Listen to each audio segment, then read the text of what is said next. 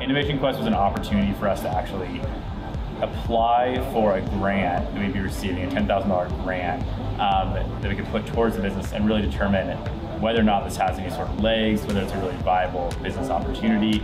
It's great to take an idea and see if you're really making something innovative and can change the world.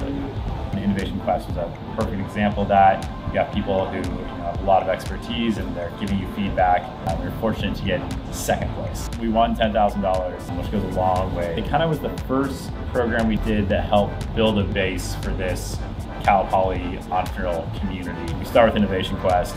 We made some contacts there. We then applied to the accelerator program, then the incubator, and started building this network of people in the San Luis Obispo area.